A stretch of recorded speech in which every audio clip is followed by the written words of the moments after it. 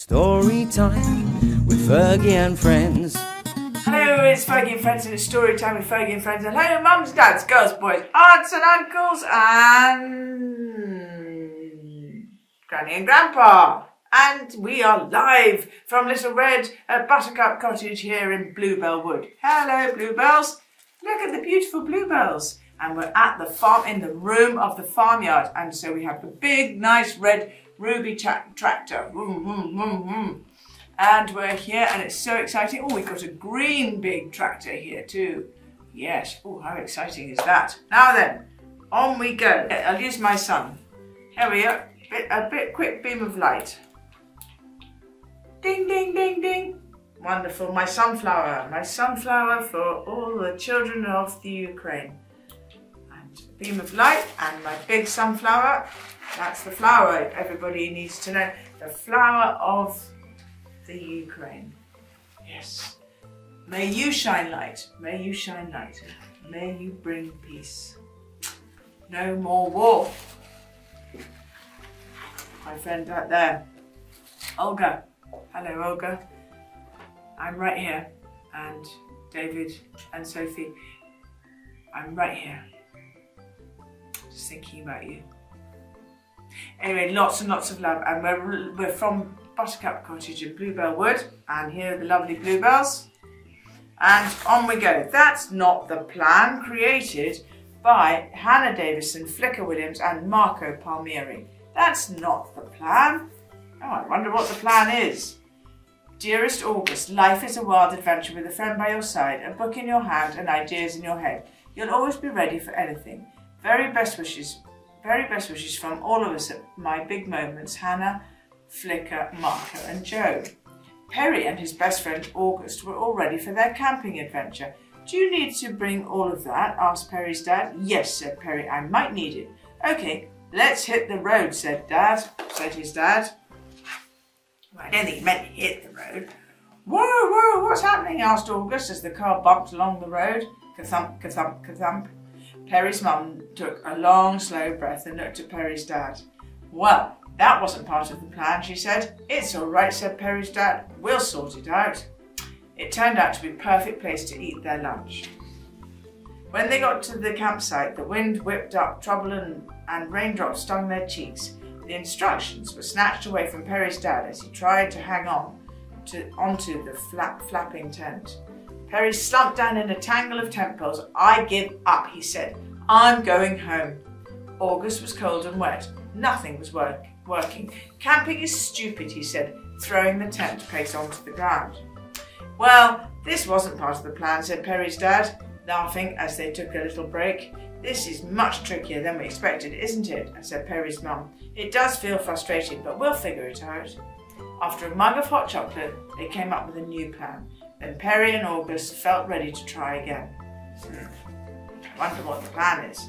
Whoa, can you believe what we built, said Perry.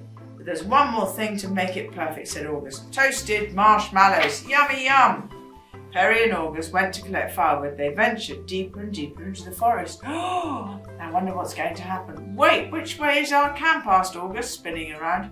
He couldn't see which way they had come from.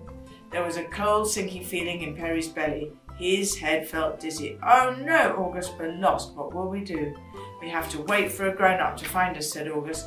This was not part of the plan.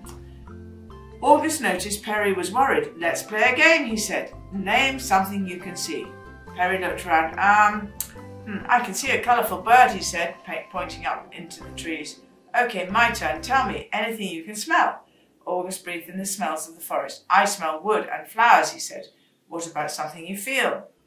Perry closed his eyes. The wind is blowing my hair around. It tickles, he said, giggling. He was starting to feel better. Whoa, what about something you can hear?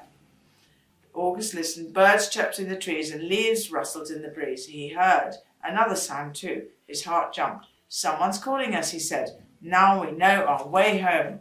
Yay!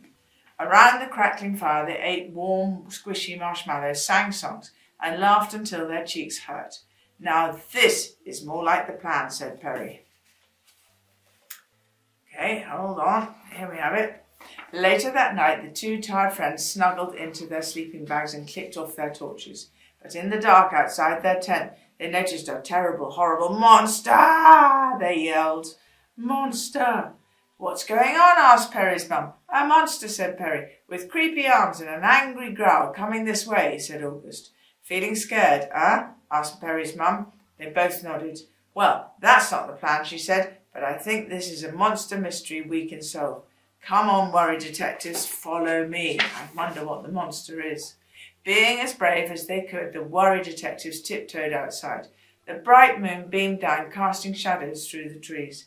A moaning wind made the branches wave and their hair ruffled around their faces. It's not a monster at all, said August. It's the wind and the moon. But I can still hear footsteps, said Perry in a wobbly voice. That's just your dad, said August. The glowing moon and a scatter of stars lit up the blue night sky. It made Perry and August feel so big and at the same time so very, very small. Back in bed, the two friends were wide awake. The moon had just taught them a cool new trick. Making funny faces. This trip did not really go to plan, said Perry. It was full of surprises. I wonder what will happen next. I don't know, said August, but it'll be fun finding out. Well, that's the right attitude, isn't it? And for any grown-up that's reading this book, resiliency, the ability to face challenges or setbacks and see a way forward.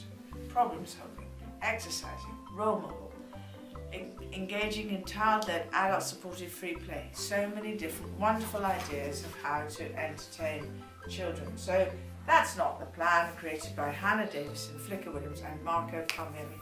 Thank you, what a lovely book. Thank you so much. With Fergie and friends, with Fergie and friends.